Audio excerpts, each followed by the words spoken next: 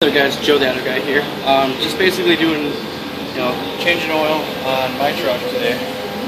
And I just wanted to, I've been trying to trace down a vibration, and this is, a relatively quick video.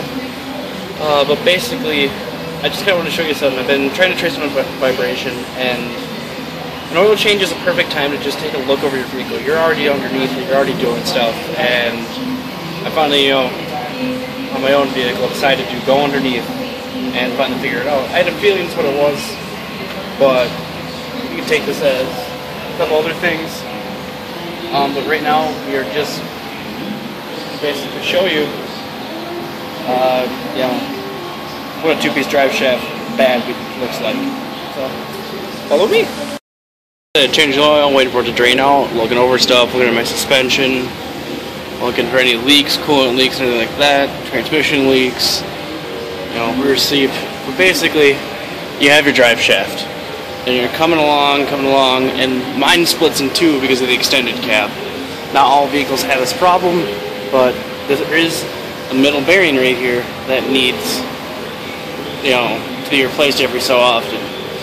Some Fords are not replaceable. This one is, but I'm just going to show you. Your two-piece, so this slides up and down as the rear shaft or rear differential goes up and down. Sorry, rear axle. Well, this bearing is supposed to support this main shaft, and I'm getting a vibration at about freeway speed, 60, 70. And if you look, there is a ton of movement in the bearing.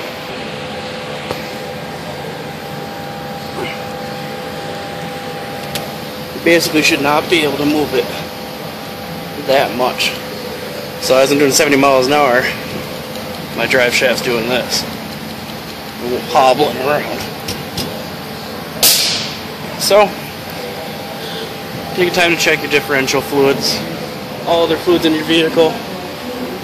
Like I said, a relatively quick video, but just kind of wanted to, get information out there, and I guess we can call this a drive shaft inspection.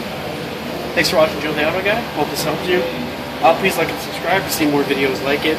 And like the comment if you like the video if you learned something.